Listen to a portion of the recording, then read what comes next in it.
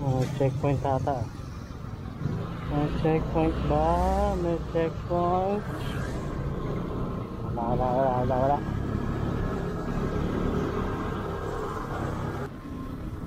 Yo! What's up guys? Welcome again to our YouTube vlog.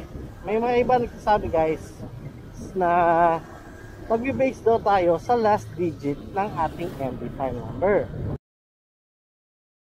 Meron naman nagsasabi na mag-base tayo sa date sa OR, sa mismong official receipt. Meron naman nagsasabi na mag-base tayo sa mismong OR na nakalagay sa Certificate of Registration. Alright, so for today's video guys, i-share ko sa inyo kung paano nga ba at kung kailan talaga dapat tayo magre-renew ng ating MB file number, ng ating motorsiklo, since tayo ay gumagamit ng MB file plate number. Okay, so ang hirap kasi guys, especially sa atin na gumagamit ng MB file number, kung paano at kung kailan tayo mag-renew ng ating rehistro. Alright, so hindi kasi natin malaman at hindi malinaw sa atin, especially nga doon sa mga MB file users, hindi din in-explain ng kasa kung kailan tayo mag-rehistro pagkatapos ng isang taon na nakuha natin yung motor natin. Alright, so again guys, especially to sa mga naka MB file format or mga MB file users. Alright, so para sa atin to guys. So ngayon di-discuss natin a short educational video for us para mag-guide tayo para sa mga gumagamit ng MB file plate number. Let's go!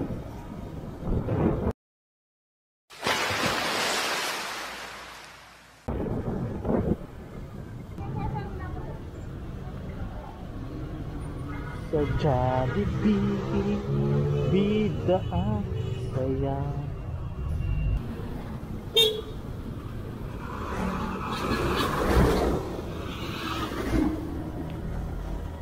So guys, let's start it.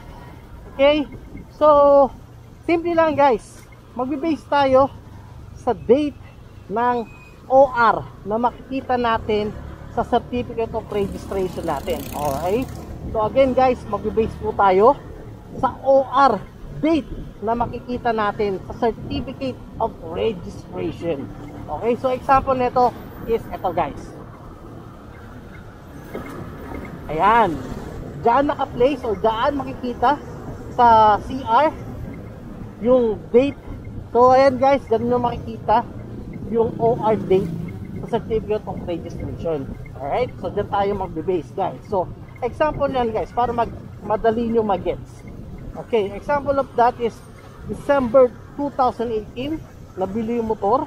Okay, then by December 2019 dapat mag-register ka na. So dapat ganun, di ba? Ganun yung nakasanayan natin.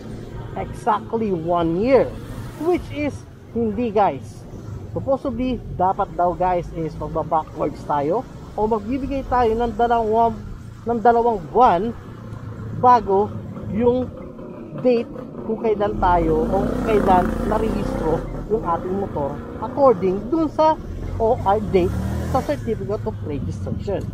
Okay, so example of that is December 2018. So dapat October 2019 magre-rehistro na tayo to avoid penalties. Okay, so again guys, hindi tayo magbe-base sa last digit ng ating MB file number. Okay, so magbe-base tayo sa date ng OR sa Certificate of Registration natin at magbibigay tayo ng 2 months na allowance backwards dun sa date kung kailan narehistro ang ating motorcycle. Alright? So yun lang guys, no? I hope meron kayong natutunan for this video. Alright guys, so yung information na yan guys is according to the Region 3 LTO dito yan sa amin sa Bulsa. Okay?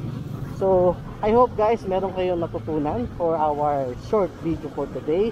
And I hope ma-share natin ito sa mga kapwa nating mga motorista. Okay? So, again guys, this is Pops Louie. Thank you for watching, and don't forget, no racing in public road. Merry Christmas and Happy New Year. Bye-bye. And also nga pala guys, kung kayo ay nagrehistro at na-penalty na nga kayo, no?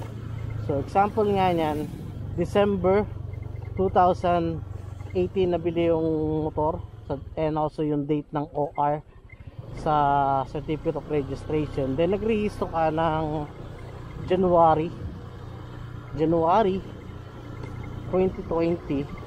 So hindi kayo mag-base dun sa January 2020, bagkus mag-base pa rin kayo dun sa OR date sa Certificate of Registration nyo. Then mag-backwards ulit ng 2 months. Okay? Ayun guys, kung sakali meron na kayong plate number, ayun.